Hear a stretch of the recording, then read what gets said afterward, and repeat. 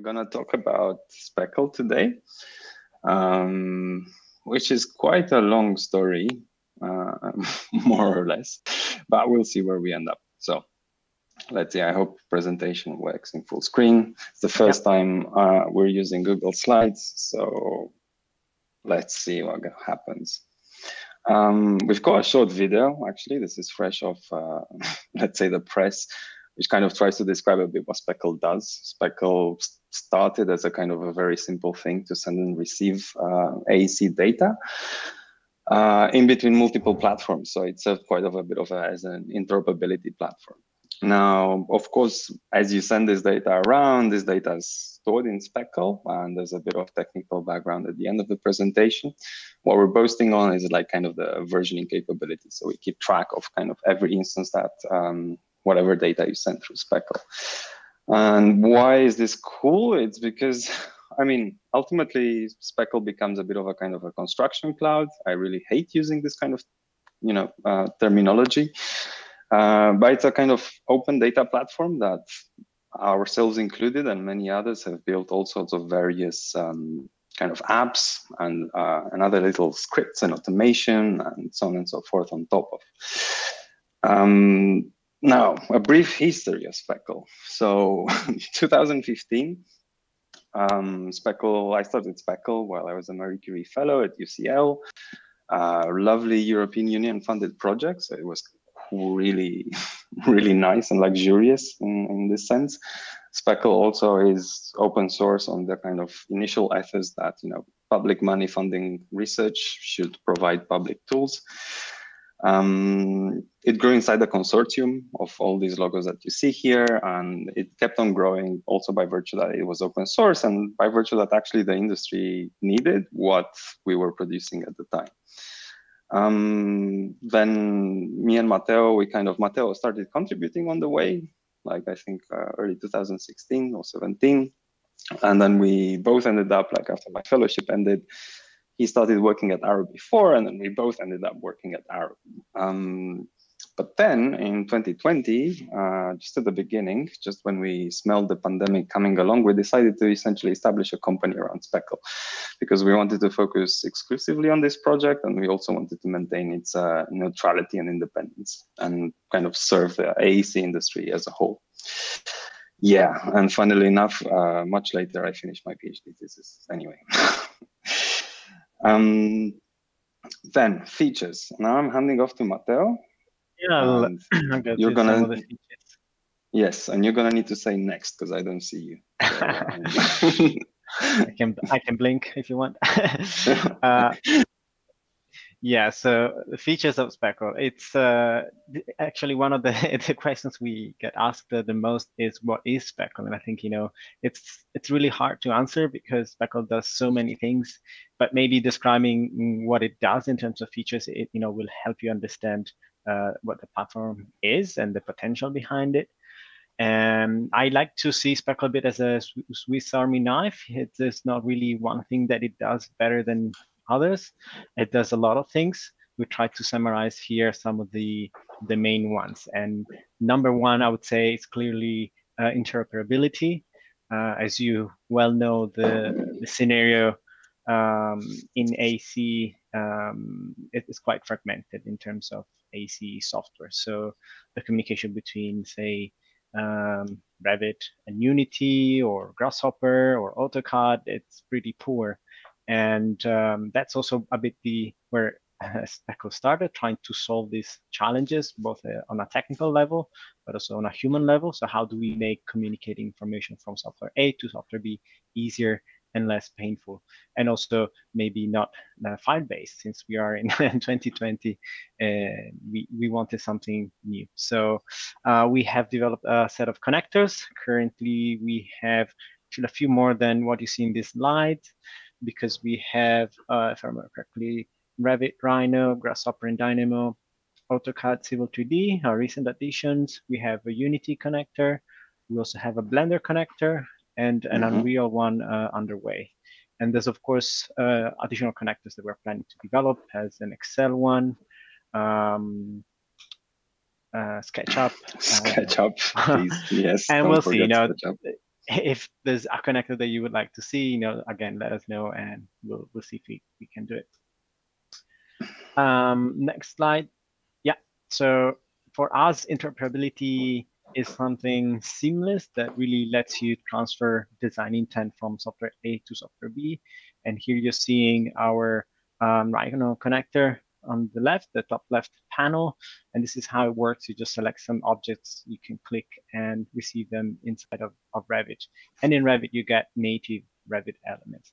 This is a very short video, but it shows how simple and painless we want the process to be without any configuration or settings or anything like that. Likewise, we have a Grasshopper. We're not really showing that Grasshopper component that behaved in a similar way, was a bit more sophisticated. Here instead, we are seeing the Unity connector that is receiving data from Rhino. So we are sending these cubes. We applied some gravity modifier inside Unity just to make it a bit more fun. But we're also showing how quite seamlessly you can then send this geometry that was being generated inside of Unity back inside of Rhino. And it's just a very simple and dummy example of what you can do. There's many different applications we see in AC that would really benefit from this bidirectional connectivity between the Rhino and Unity. Here instead, we can click play. Yes, this is the easiest work of this week. So go ahead. Yeah, it's very fresh. It's our Blender integration that Unity's been working on together with Tom. And in this case, we're showing how we are actually integrating as well with Blender BIM. And I mean, the process, I can talk through it. Or maybe if Izzy is listening in, she can talk through it, but I don't think she's, I'm not sure. I can't see people anymore. Okay, so what Izzy did here in this video that you see, she's basically essentially imported an IFC file using Blender BIM into Blender. And then both Izzy and Tom worked quite hard in the past weeks to develop a Blender integration. And what she did, you didn't really see, and this video is kind of a bit sped up. She basically sent the data that actually was imported into Blender from Blender to Speckle via the Speckle Blender connector. And as you can see here, actually as you cannot see, or as you cannot see, depending on the resolution and the framework. Anyway, I can show this live actually, maybe. Yeah, we can share the deck afterwards. But essentially, what you would see there is the IFC data that the raw IFC data that was transported together with the geometry when data was being sent to Speckle. Voila, I think maybe now it's more visible. Yeah, so this is essentially the model. This is the Speckle front end. That's another kind of blah, blah, blah. You can section it, wonderful, do all sorts of funny things inside the viewer. But I think actually the interesting part is the data inside and how it's structured. And this is something that I expect you'll kind of hear from us a bit more, like how is it best to structure this data? Speckle is quite agnostic when it comes to how it's doing these things. But there you go, IFC-based kind of data inside Speckle. So that's that. I'll go back to the deck now. Oops. Another core feature of Speckle that was actually introduced with the newest and latest version that we're currently working on, the V2 version of Speckle, is versioning. Now, I guess most of you are quite technical people that know how Git works and what versioning is, and what it allows. You're not required to know what versioning is in order to use Speckle. It kind of happens behind the scenes. Every time you're sending to Speckle, we're generating a commit. And we're also giving flexibility to people to structure their data in branches. So here is how you would see that in our front end. The front end is still a bit early stages. I think it's a bit also clunky, the video. But you can see that commits can be organized by branches. At the moment, we don't have any Git advanced functionality like merging of these branches, but you can easily merge two branches outside of Speckle and inside one of the AC softwares. Just pull the data, merge it together, and send it back either into a new branch or into a new stream. Yeah, and this is basically, I stopped that video because if Matteo said it's clunky, I can show actually the live stuff.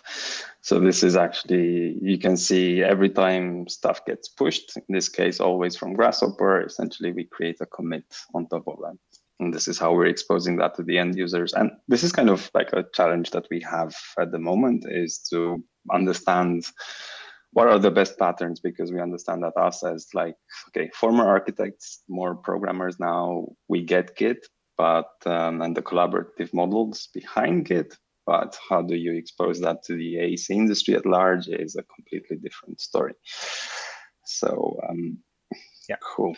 And on this, we are actually super open to feedback. So any of you listening, or any of you that might have even tried the beta, please let us know what you think about that. We would love to hear your feedback.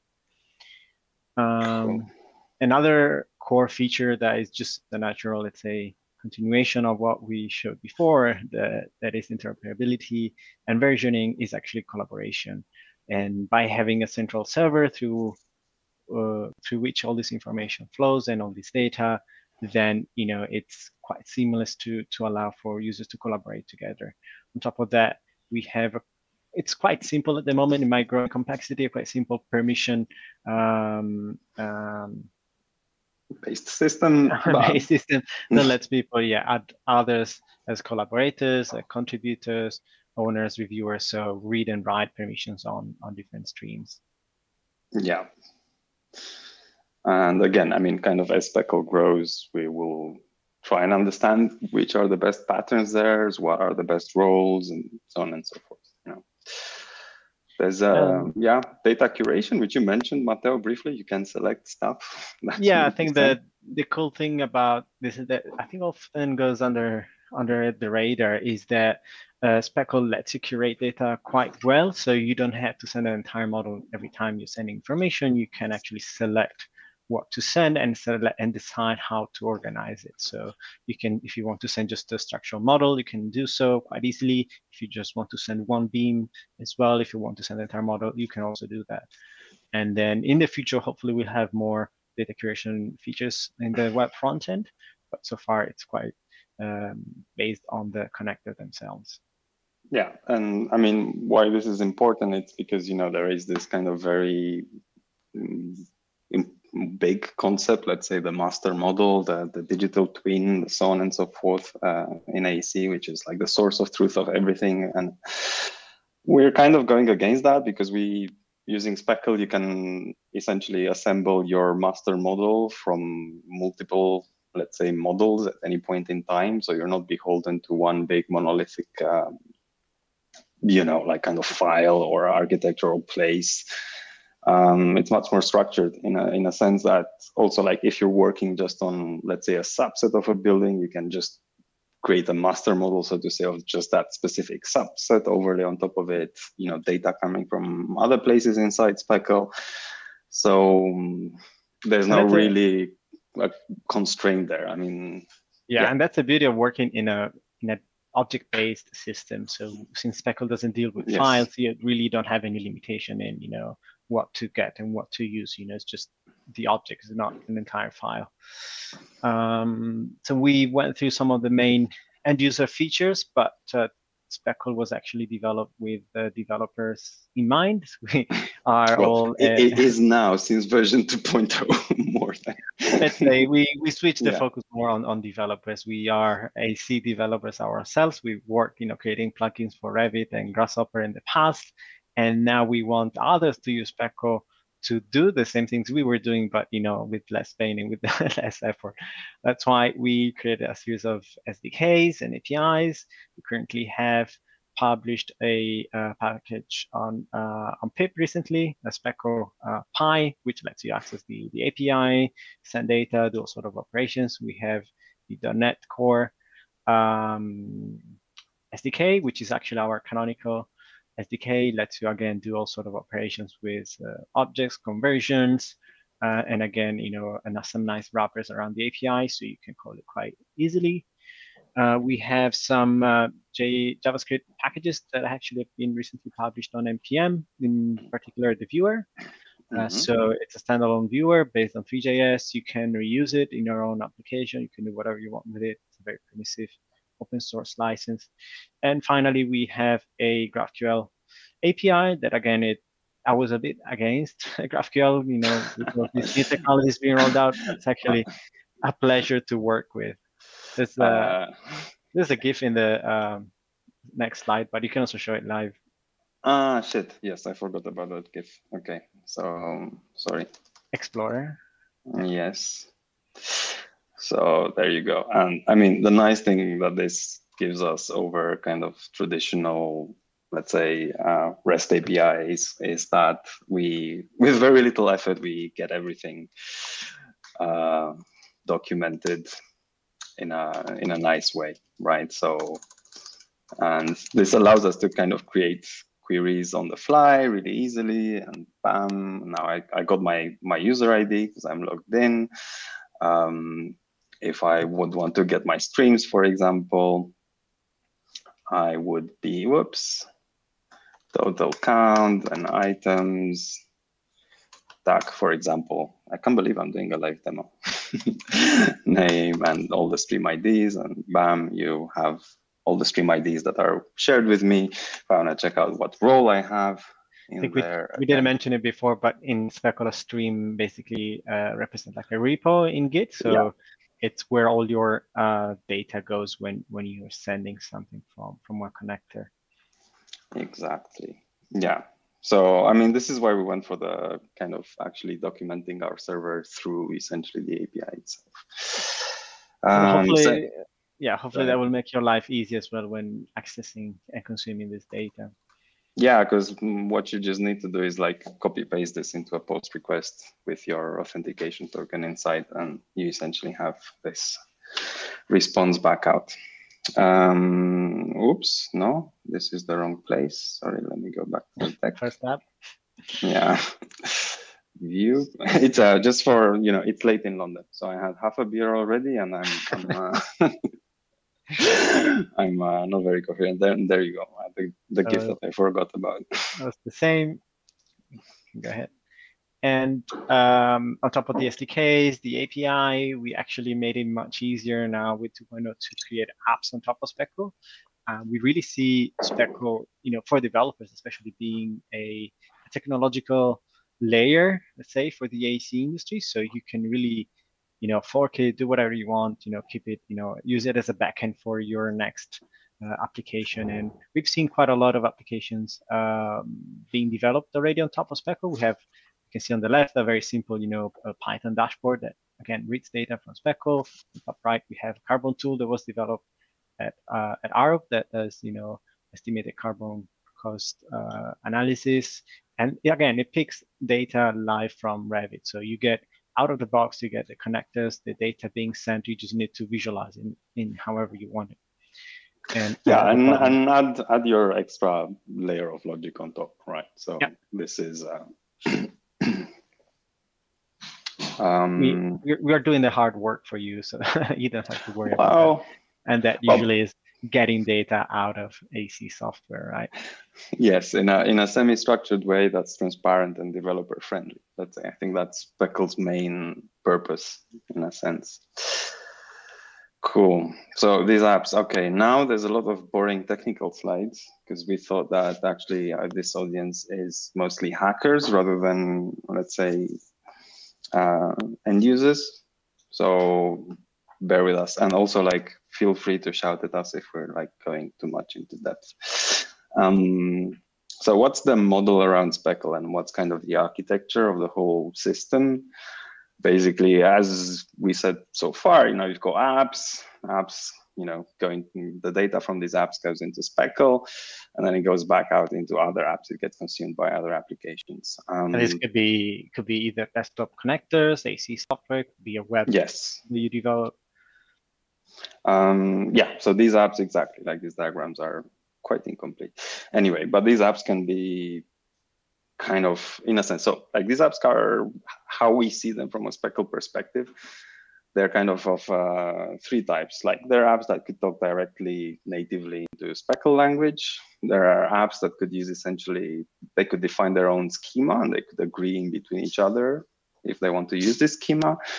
There are apps that actually, the majority of the AC apps and how actually we're kind of bridging back to the past is with this kind of Speckle kits, right? So I think we're probably going to get this question. How are we dealing with the schemas? What are the schemas that Speckle uses? And in short, we do have a schema. It's called a Speckle object, but it's actually a kind of movable component within this kind of Speckle ecosystem. You can bring your own schema. You can define your own schemas.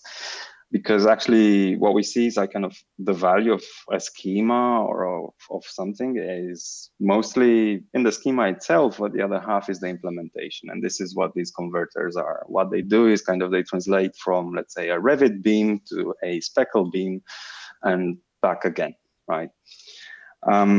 So this is how actually data is actually being produced by the desktop application connectors that we showed earlier, like Revit, Unity, Grasshopper, and so on. Then the next step out of that, after that, if you've got this data, okay, you can see already Speckle as a system kind of disappeared. There's no more central blue box there. There's a step which is serialization, and then at the other end, obviously, there's another step which is deserialization. And actually, these steps, I mean, I'm highlighting them because like we usually take them for granted when we hit Control S or save in software, but it's quite difficult actually to bridge the balance between doing Control S and saving to a binary opaque blob versus actually doing Control S in a fast and efficient way and being able to take that data and put it somewhere meaningful and store it in a way that's kind of queryable and transparent afterwards. And this is actually where we decoupled again the storage layer from things. So when Matteo was mentioning earlier the Speckle server, that's one of the transports that we support, right? So data gets serialized and decomposed, which is a long topic, and then gets sent into one or more transports, which by themselves can have more transports behind them if you so choose to. And these transports are essentially what allows you to, if you really want to, like create your own backend to Speckle, right? We have a couple of default ones, like the Speckle server transport. We've got a disk transport that actually writes files, JSON files to disk.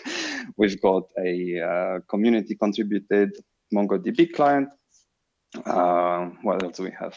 An SQLite transport. Matteo wants to hack a Amazon S3 transport, so that essentially when you send data from Speckle, you can essentially send it to all those places in parallel or however you choose to do so. And now, yeah, I wanted to talk a bit about like how we serialize and decompose data because, yeah, it's not a simple problem. Usually data is structured and has some sort of meaning within the applications themselves, or however the, let's say, producer of this data kind of structures it. That structure contains some sort of meaning and relationships. Those relationships are important, right? Nevertheless, we are kind of very, let's say, object-based. So we want to have all these independent objects. So every part of a little building, we want to be able to access it independently, or at the same time kind of group it and query and so on and understand the relationships between them. So this is where Speckle actually has, through the process of serialization, it actually also decomposes data. So if you flag certain properties of an object as being detachable, then Speckle will actually detach these objects from their parent object, insert a reference in the original object, and kind of push the flattened list to the transport. Now, this is kind of an evolution over what 1.0 we call the immutability of objects. This is where objects, where we see them in Speckle as immutable. So if you have a beam with a certain set of properties, we hash it, and that's its ID. If you change any of the properties, the hash changes. So basically, in the eyes of Speckle, you essentially have a new beam. This allows us to do a lot of kind of magic on diffing and sending just deltas around and all that stuff. That's kind of boring optimization. Anyway, how we actually store this data, like what's the kind of construct behind it, is essentially a Speckle object. If you're familiar with Git, you know, like Git has like at its base, there's 4 sets of objects, but like the most important 2 ones, let's say, are the blobs, which are essentially the files themselves, and then there's the trees, which is in the case of Git has it easy. It's the folder structure of your on your hard drive, right? So in Speckle, an object is both the blob and the tree itself. So each object contains its data as well as kind of all the information required to reconstruct the relationships behind that data. And in this case is all the kind of the references and the hashes of the objects themselves. And this is actually how we managed to afterwards actually deserialize and kind of recompose that specific object. So yeah, that's how this very simple diagram starts to unfold. We thought it might be interesting.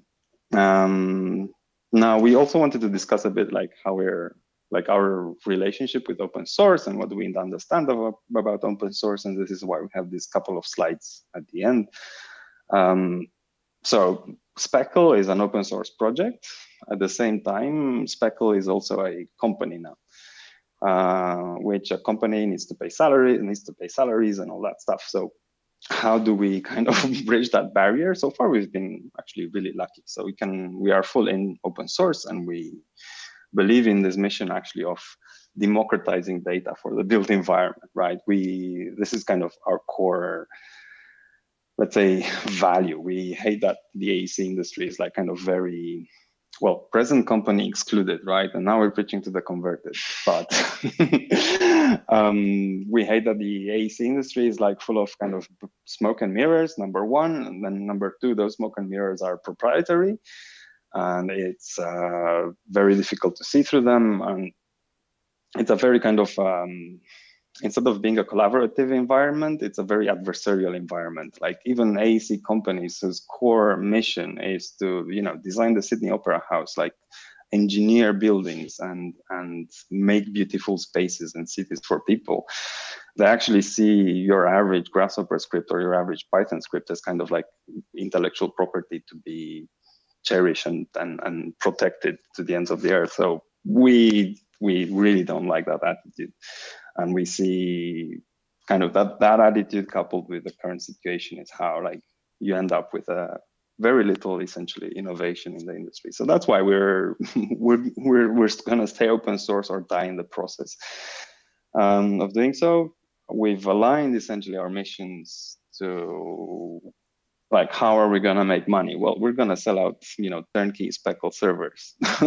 There's no secret sauce there, right? As you may know, maintaining servers and infrastructure around these things, it's not trivial, and it can't really be made trivial yet. There's no kind of double-click speckleserver.exe, and you have a production-ready, fully secure server. That's kind of the business model around essentially Speckle as a company. So this is where we're at, actually. Ba-bam. And that's where we stop. And we start taking questions.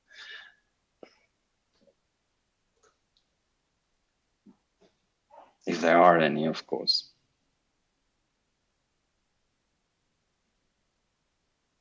It's quite a bit of silence.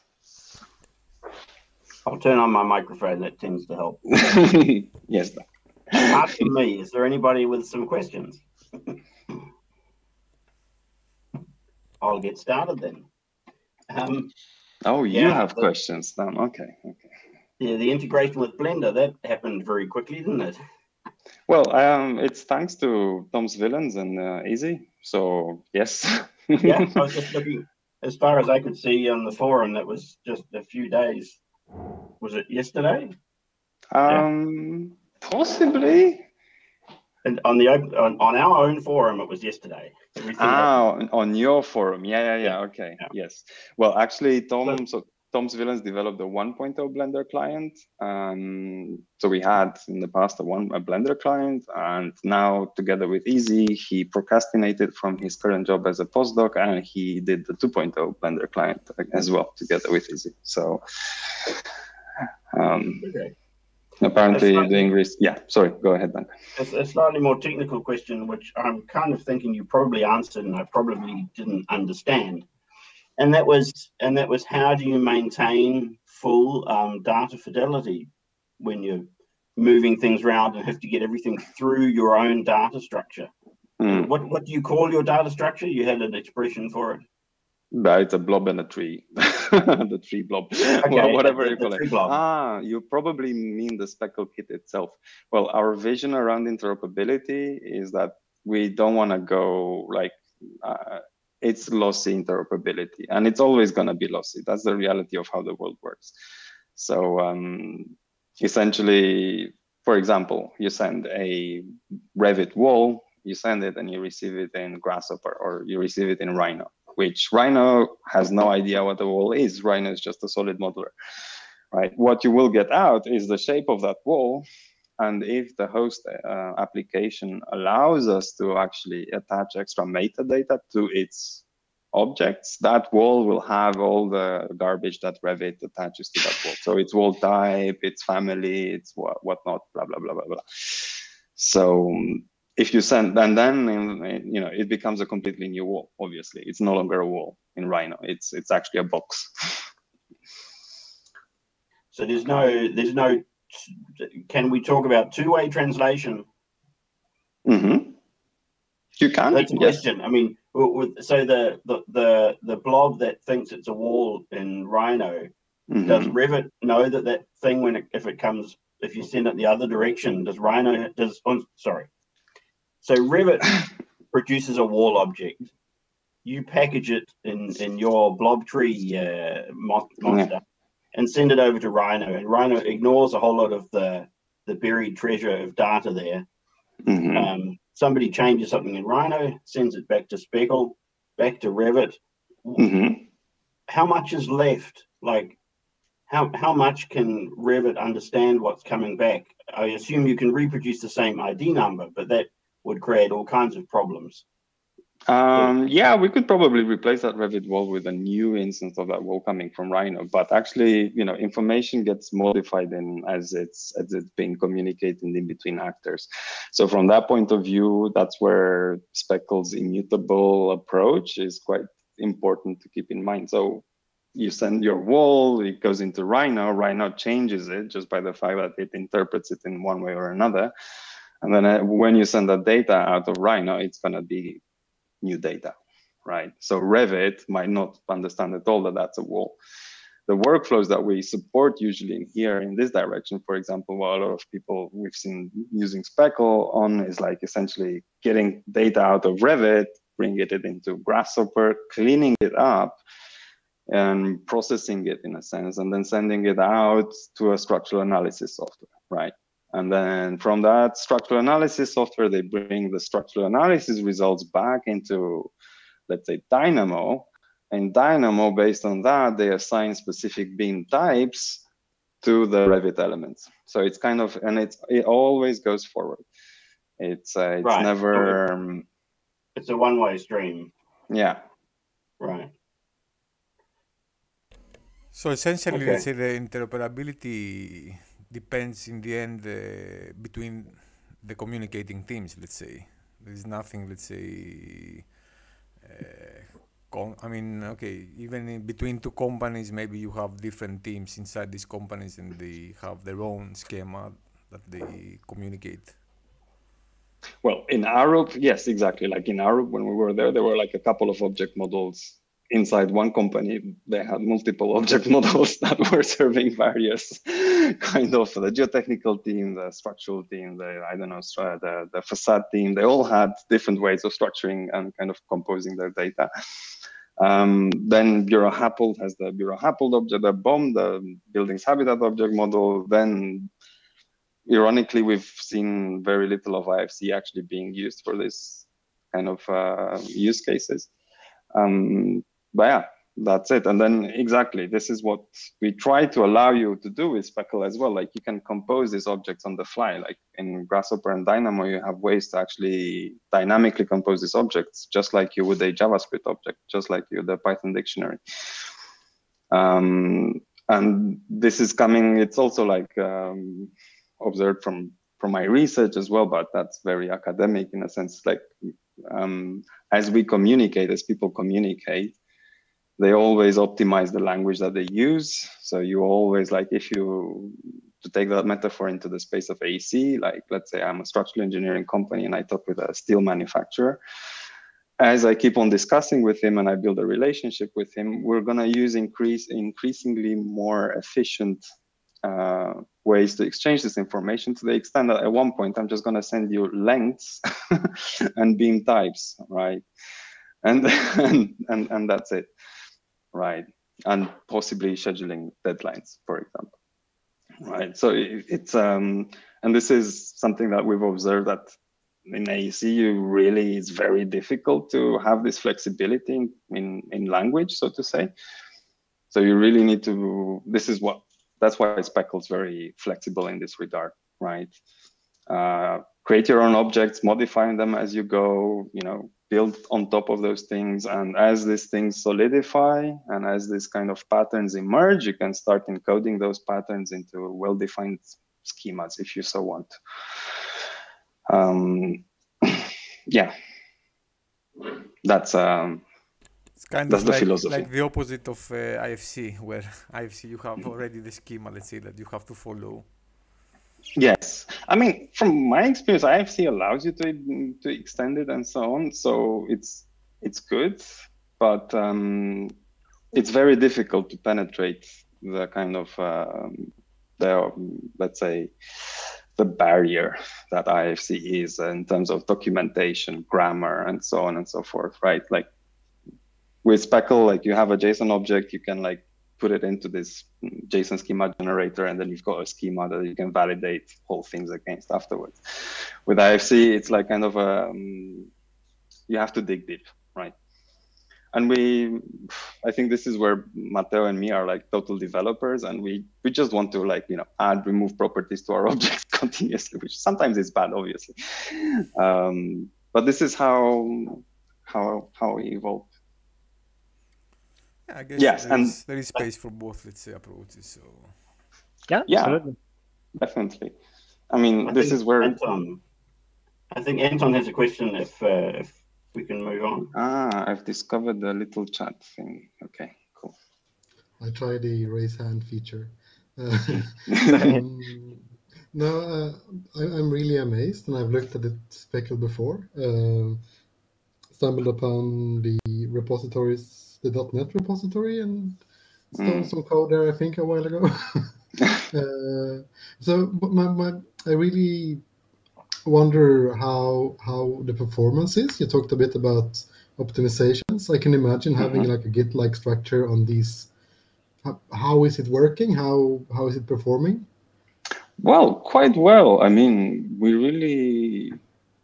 quite well, because also our object model is lean, right? So we're not fattening the beast. We're keeping things very simple for our benefit, to offer this kind of seamless interoperability that we keep on mentioning. But it's fast, like sending, I don't know, like I'm on my MacBook, but like sending, let's say, a Revit model. I'm just gonna share my screen, so like we can experience this in live. It's fast, right? So like sending a big Revit model, like churning it through all the conversions and uploading it to Speckle and getting it back out again, like it's quite faster. For example, we're doing a lot of things to optimize data transfer. So we're caching a lot of data locally. So if you're receiving the same stream multiple times, most of the data doesn't have to be downloaded again, only whatever has changed. So this is a test model, right? I'm just gonna click view. So now, is the test model that doesn't work? Okay, I should remember this, not to use this. Sorry. So okay, let's hope this one works, because I've been like spamming this. No, this one doesn't work either. Come on, I'm embarrassing myself. Let me go to where I hope that actually things work properly. So yeah, this is the model from Blender that I showed earlier. I'm gonna click view data, boom. And actually how much happened in the background, I can refresh. So I mean, these are optimizations that happened also like kind of on the infrastructure side of things. So I'm disabling cache, and let me refresh this. So receiving that model, that easy uploaded to app, which is something like, okay, it's 16 megabytes uncompressed ultimately. Ah, no, that's the whole thing. So, okay, it's probably much less. The actual model itself. God, on this resolution, it's going to be very difficult to understand these things. Tac, tac, tac. So let me do this again, and I will be able to tell you how big that model that you saw actually is. Okay. Did you have any specific concern, Anton, on performance? Is it, visualizing in the web the models? Is it sending and receiving? So yeah, look. No, I think it's just understanding. I mean, I'm wondering now where the computing is happening. Well, mostly on the end user side, right? So this is the trick that Speckle does, because to convert these elements to something that Speckle understands and it's easy for us to then process, we do the computing on the end user's machine. So when you click send from, there are some videos or GIFs like, where is it? Rhino to Revit. So well, I think this first video here, if you can see it. So basically, this is a Rhino model. You select it. It's just sending the context. Okay, these are our tutorials. Bam. And this is not sped up, I think, because there was just 27 objects. And when you get them in Revit, the biggest clunker is that Revit is a clunky thing. So actually baking those objects, like getting them out of Speckle is super fast, but actually the Revit is slow in adding those objects to the scene. Yeah, the bottlenecks are usually the APIs from these softwares. Yeah. So, whoops, I'm going to try and find a stream from Revit that actually works. But I would say just give it a try if you're curious, and you can see live what for sure, you think. For sure. No, it's interesting. I have some experience from last meeting was Gonzalo speaking about Compass, and I worked a bit there, where we strive for interoperability between softwares, but on a different level, because it's just big JSON files or big OBJs, or big, and then you have those constraints, and definitely no like deltas or anything like this. Yeah, well, I know. I mean, look, this is I finally found the model that's loading from Revit. Bam, it's done. And this is kind of a whole Revit fucking model. Let me just close this because you can't see me. I don't know if my screen now, I think it's because I'm sharing stuff. Okay, we're back.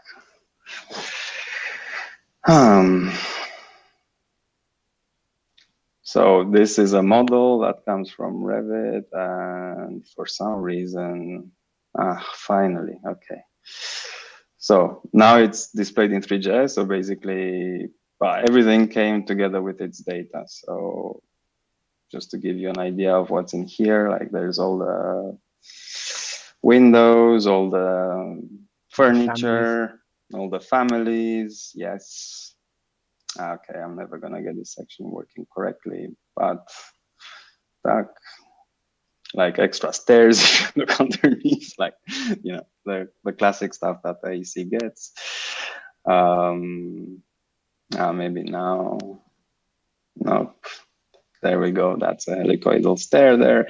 So this is it's surprisingly fast. This was kind of experiments that we were like 1.0 revealed, that actually, taking it individual object, parsing it and sending it, it's fast. The challenge now that we had, and that's why I went through all the kind of explanation around transports and stuff, like how do you decompose this? Like if you have a wall with 10 windows inside, how do you put the windows in the wall and make sure that things are still responsive, and that you can still then, with a query on the server, say, give me all the windows of this building, and you would get them without actually, let's say, parsing through the whole blob, right? It's just a simple query that operates on the table of objects. I'm blabbering now, sorry. No, I'm just amazed. It's really cool. Yeah, so I mean, I had, but I think it was on my local server, which is not running now. Like the sample house from Revit, I think everybody loves it or hates it mostly. But that's like, I think, under a minute of actually sending that data from Revit and then actually getting it back into Revit, the things that actually work, because the Revit API doesn't allow you to recreate everything. It's maybe something like 3-4 minutes, but that's again due mostly to Revit being a lovely piece of software. That fits very well with my next question. Right, no, does anybody else have a question first? As polite as me to always ask. So what I'm wondering is what's been the reaction from the big proprietary software vendors? Have they been cooperative or irritated or stonewalled or aggressive? And I'm sure they're not the same. I mean, there's a big difference between McNeil and Autodesk. What's the reaction been over the years? Well, let's just speak about the ones who've been supportive. Yes, thank you. Well, I'll keep my list here and I'll cross them out one at a time. No, but so let's just say, I think the general thing is like everybody's, like when two dogs meet each other and they smell their behinds. I think that would describe quite well what's going on for the past years. And we are the small dog. Obviously, yes. I think we're largely ignored, which for us is good. I mean, we don't really care whether they take notice or not. Where we are looking and where it would be like really helpful for us to interact more with them, if like partnerships could be set up so that instead of us hacking through their APIs, they would actually develop something that integrates with Speckle, right? With a neutral vendor, neutral cloud platform for the industry. But yeah, obviously that's there's a lot of vested interest here, right? And so like definitely there are some provisional yeses and then some discussions, and then we usually get bored of these meetings or they lead nowhere. So I get the impression though, Dimitrie, that sort of obfuscation in the API that's not such a big thing anymore, is it? I mean, even my impression is even Autodesk is trying to clean up their API. Well, I think they realize that they're losing a lot to others who have cleaner APIs. So then, yes. I mean, I don't know what to say, but again, like kind of the APIs that these, let's say, Autodesks of the world offer, like Forge, let's say, from our point of view, it's a bit ridiculous because that API, you just send like revit.exe with actually command line parameters attached to that thing. So it's an API that actually spins up a whole Revit monster somewhere to process a Revit file. And for us, this is slightly ridiculous. That's not really an API. That's a remote control for a virtual machine that has Revit installed on it. But yeah, I don't know what to say here. Like ultimately, well, that's fine. You don't have to. So, but who has been who are the partners that you're getting a lot of positive response from and a lot of collaboration with? There was some very good support, especially in the early stages of 1.0 from McNeil, in particular. Luis and Will have been quite helpful in the early stages. I think they stepped back a bit, because Speckle has grown. But yeah, McNeil has clearly, played well together with us. Can't say the same. We were trying to have conversations with other vendors. So, if any of you listening is, an employee or has contacts, we're more than willing to have conversations. We are trying to position ourselves, as neutral as possible. That's also why we stepped out of Arup, so that we are an independent company. We're trying not to be enemies with anyone, and we really want to support all the developers of the AC, all the AC companies and vendors alike, in building a better AC, better digital AC of the future. Yeah. But yeah, there's so what about geometry? We got a question in the chat. It's funny, actually, Thomas. Yeah, it's a good question. In 1.0, it had, and it still has. So there's two ways to go about it. Like geometry, definitely, they're the atoms, let's say, of let's say everything AC, more or less, right? It could have, if you so choose to, a special significance, but not really. Like you will lose out on, for example, seeing your meshes and your lines and points in Three.js in our online viewer if you don't use the default Speckle object definitions for geometry. But other than that, that's all you lose. And what formats are supported? Where we have, yeah, points, lines, blah, blah, blah, polylines, NURBS, meshes, breps, yes, but like the trick there, like, are supported. Like breps are not supported in the 3D viewer. We support them between Rhino, Revit, and Rhino itself. How you see them in the 3D viewer, you see their mesh, their mesh representation, right? Ultimately, everything that goes on a screen is a bloody triangle somewhere. But yeah, so you know, you could build on top of the kind of the existing definitions of lines, points, and circles that we have, if you so want to, for example. And then in that case, geometry, yes, would have like kind of a special significance. But Speckle is completely agnostic to that. You could come up with your own definitions of circles and use that as well. That's because, yes, there's actually, we've been in arguments in how to define a circle quite a few times, and we want to stay out of it. We're getting up on the hour. Did you have, who else has something they'd like to say? I can see that Izzy is here. Thanks for your work on the Blender integration. I think it is mute. Who's got, has anybody got a question? Otherwise, I've got two left. Two left. Oh my God. Yeah, okay. Oh, I always have lots.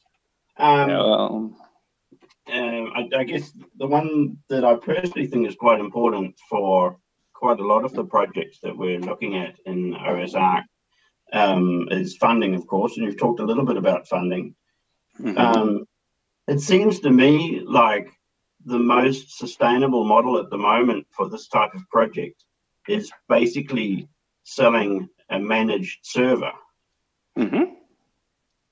I get the impression that projects have to be extremely large before they can earn money selling support, but making people's life easier by selling them servers or selling them infrastructure seems to be the way it's being done. You can comment on that, of course, but how does that scale up to the really big companies who don't want someone else to run their server? They want to have their own one. And I see as well, there's kind of a bit of a conflict there in your, like, you don't have a vested interest in making it easy to spin up your own Speckle server. So there's a bit of an interesting dynamic there. Yes, definitely. Like, but actually, we've just published public Docker images just because we got the server in a proper place, more or less. I mean, they're nice people. And we're nice people. So what we realized at the end is, you know, you can give the recipe to everybody. You know, it's like making, you know, a complex dessert or complex dish. You can give the recipe out, but not everybody is gonna be able to get the dish that you ate at the restaurant, right? And for us, it's the same. So some companies can, some companies that maybe have a large IT department or someone very skilled within, you know, their team, they're able to deploy their own Speckle servers, maintain them, you know, update them when it's needed, fix bugs, and even, you know, push back some of the fixes to the main repo. But most others, they're just able to, you know, spin it up locally, play around with it, and then as soon as there's, you know, migration to be applied on the database, you know, they start having issues, and that's where, you know, we see potential in you know, in revenue for us, which is selling the servers. Migrations, I'm always typing on that. Migrations are actually super easy now. For now, like, I mean, we took care of that, even that.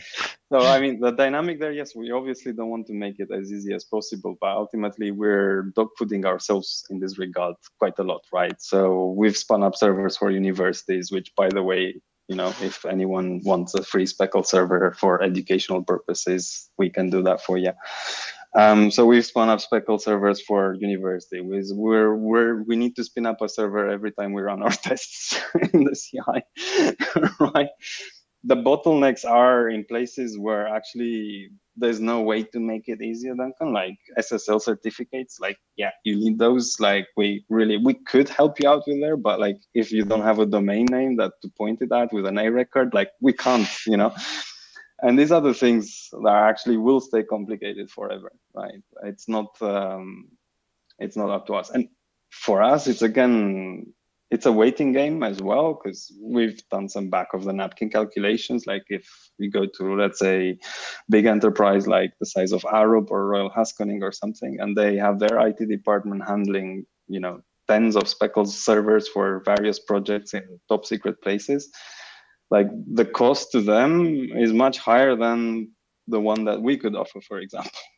So from that point of view, you know, or for that matter, like, I mean, they could also, you know, if you're smart enough and if you have like a DevOps normal person that knows how to do DevOps based on Docker and based on containers and all that jazz, you're kind of set.